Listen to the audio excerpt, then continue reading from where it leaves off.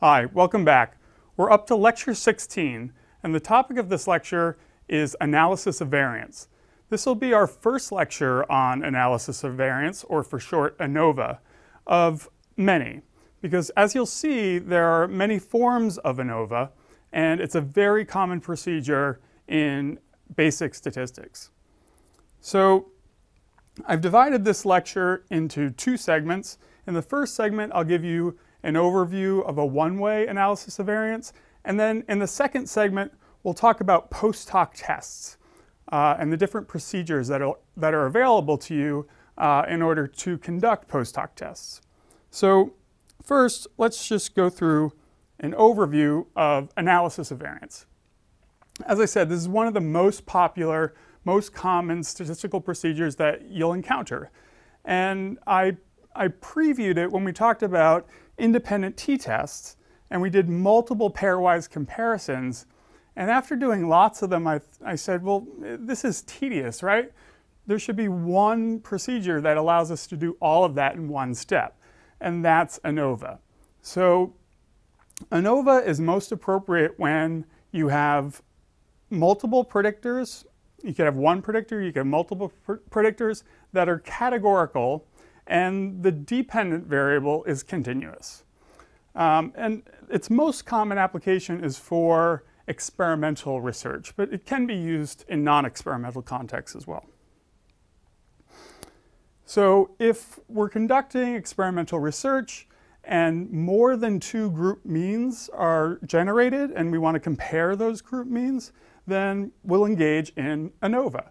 If we only generate two group means, then we can just do t-tests, right? If there are two independent samples, then that's an independent t-test. And if there are two means that are from the same people, then we'll do the paired samples t-test, or the dependent t-test.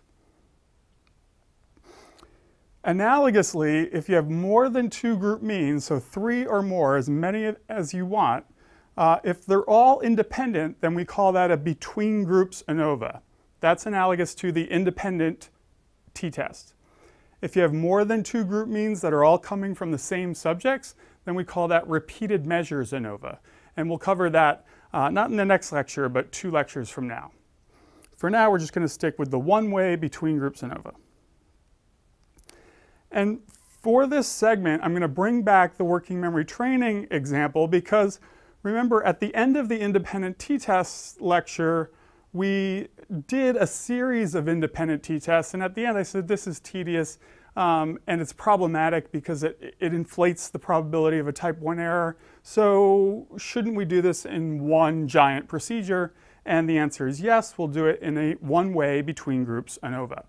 So let's assume that we have 4 independent groups of subjects who train for different amounts of time, so 8 sessions, 12 sessions, 17 sessions, or 19 sessions. And then we measure their change in IQ. So remember, everybody took an IQ test before training and after training, and we look at the change score. In all of this, it was a gain, so I'm just going to call it IQ gain. So the independent variable is just number of training sessions. Dependent variable is IQ gain. And the null hypothesis in ANOVA is just that all the groups are equal. Remember, null hypothesis is always that nothing is happening, no effects. So all the groups are equal in IQ gain. Of course, we saw that wasn't the case, right? So we looked at these results before. These are the same results that we generated. Again, these are fake. They look a lot like the data from the experiment I mentioned, but we generated them ourselves. And you see there's a little bit of an increase. When we did the t-tests, this comparison right here was not significant, nor was this one, but all the others were significant. What an ANOVA will do is it's going to tell us, first of all, is there an effect just overall? Is there an effect of training condition? So across these 4 groups, is there a significant difference somewhere? That's what the F ratio will tell us. Then we'll engage in the post hoc tests to figure out exactly where there are significant differences. So as I alluded to, ANOVA typically involves NHST. It doesn't have to. You can calculate these statistics and not engage in NHST, but it's most common that people do. And the test statistic here is not a t-test, but an f-test or f-ratio. A lot of people refer to it as an f-ratio because you can think of it as the variance between the groups or across the groups. And that's good variance. So that's variance that we created with our independent variable, with our treatment, relative to variance within the groups.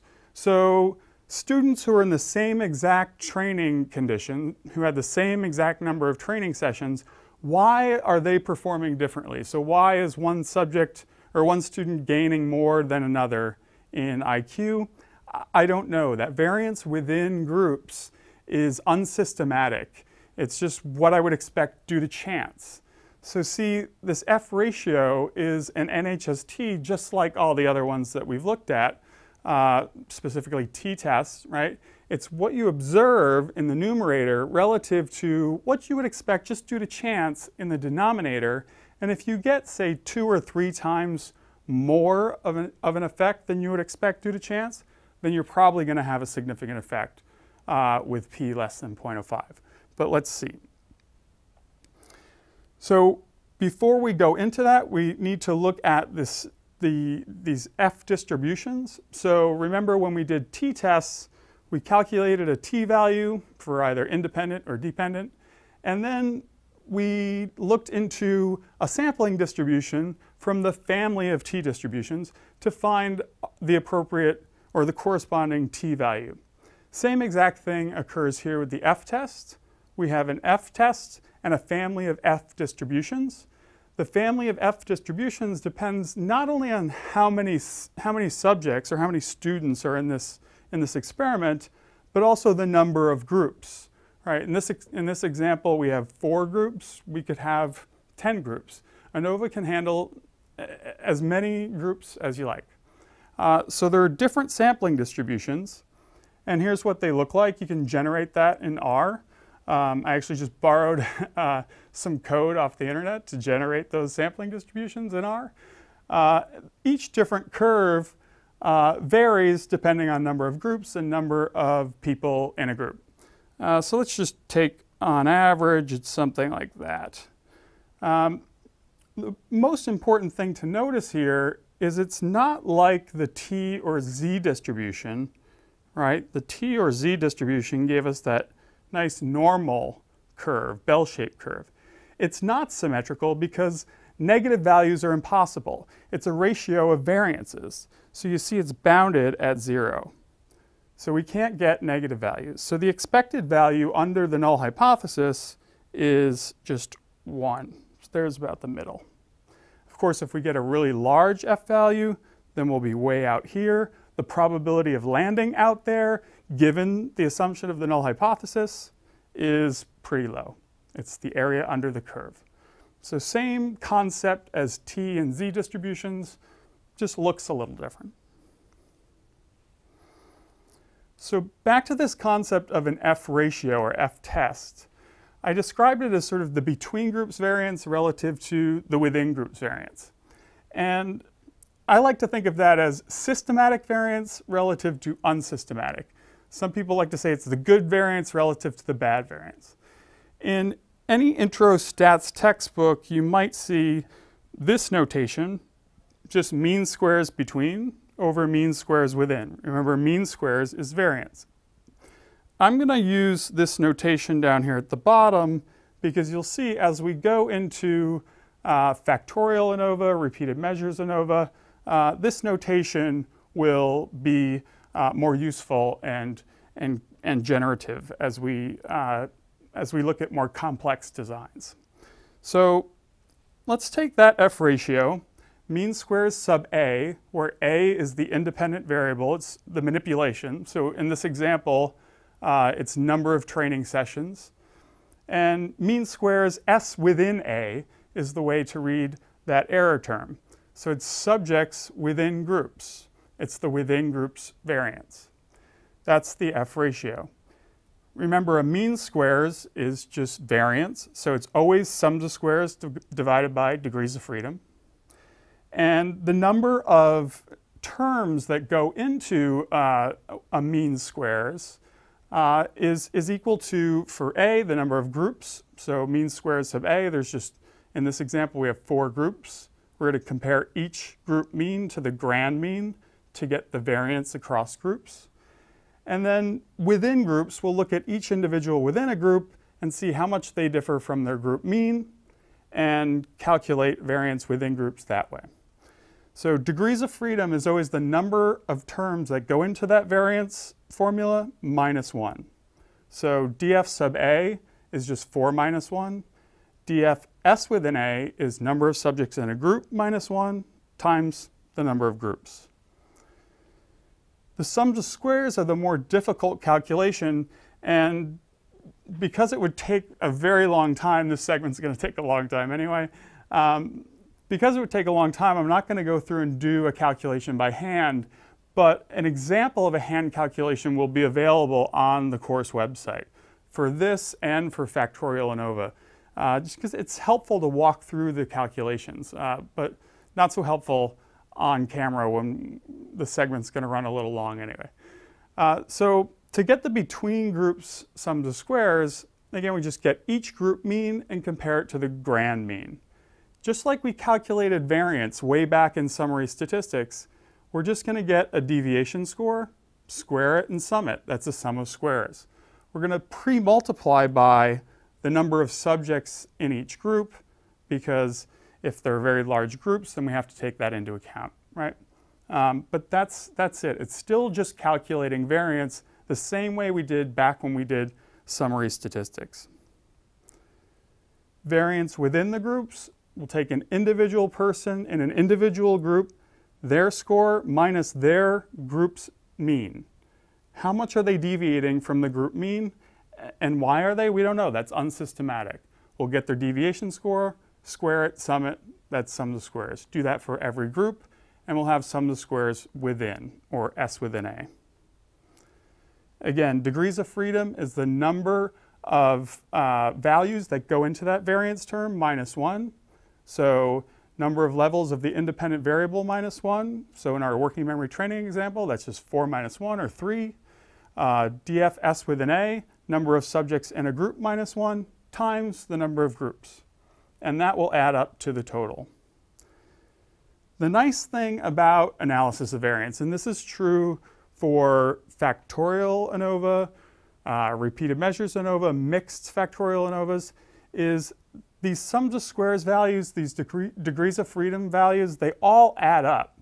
So it's mathematically very simple.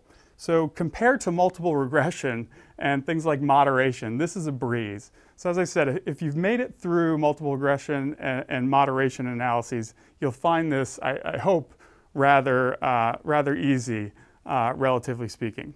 So all I did was just summarize all those formulas in a table, and it's common to see a summary table, sometimes even printed in a research report, but you'll definitely see this in the output of R, which you'll see as we go through an example. Note that the sums of squares for A and S within A add up to the total, as do the degrees of freedom, but that's not the case for mean squares. So I just X'd those out.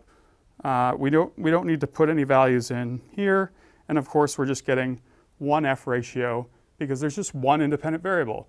We want to know, is there a significant effect of training condition? Remember, that's an NHST, so it's biased by sample size. If I go back to the summary table, notice that this F statistic has mean square S within A in the denominator. Mean square S within A has degrees of freedom S within A in its denominator. Well, there's the value for that. Notice N. So if N goes way up, then the error term is going to go way down. F will go up, p-value will go down, just like in t-tests. So it's an NHST, it's biased by sample size. So we should supplement it with an estimate of effect size. So the way to do that in ANOVA is through eta squared. This is analogous to R squared in multiple regression.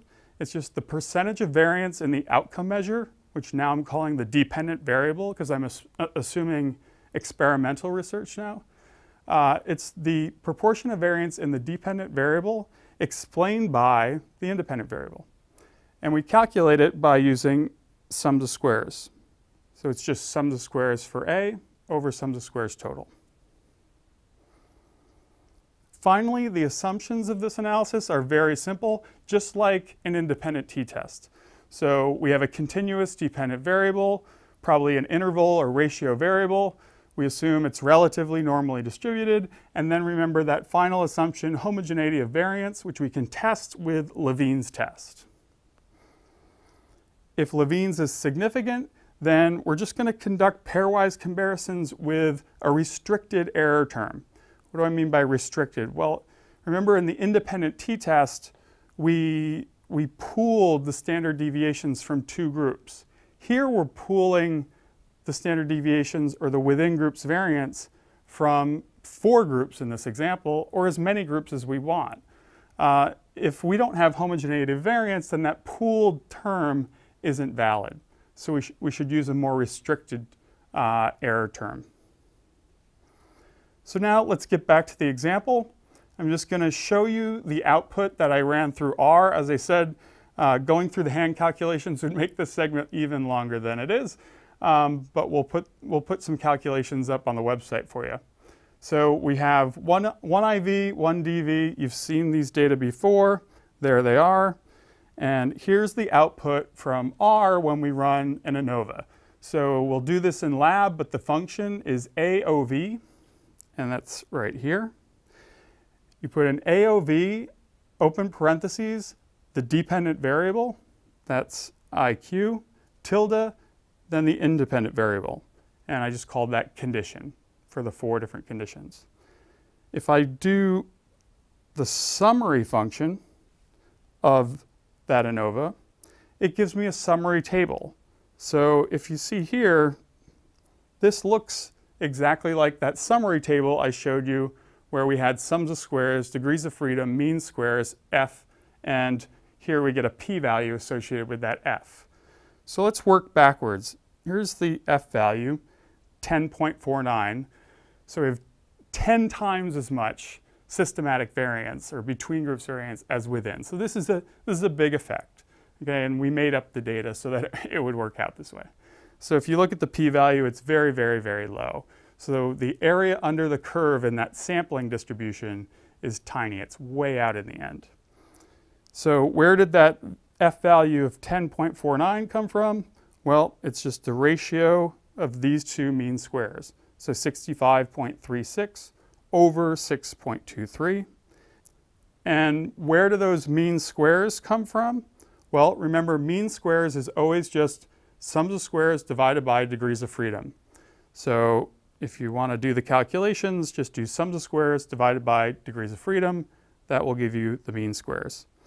And it's always good practice to check your degrees of freedom in your output to make sure they make sense. I didn't mention there were 20 subjects in each of the 4 conditions for a total of 80 subjects in the entire experiment. That means the total degrees of freedom should be 79. Well, if I add up 3 and 76, that's 79. There were 4 conditions, so 3 for the condition degrees of freedom makes sense. And remember, for the residuals or error, it's number of subjects in a group minus 1 times the number of groups. So it's 19 times 4 or 76. So that's the summary table. That's the F ratio. It's significant. So we have a significant effect. But the F ratio and just that part of the ANOVA doesn't tell us which pairwise comparisons are significant. So do we now have to go back and do the independent t-tests again? Well, no. There are built-in procedures for that, and those are called post hoc tests.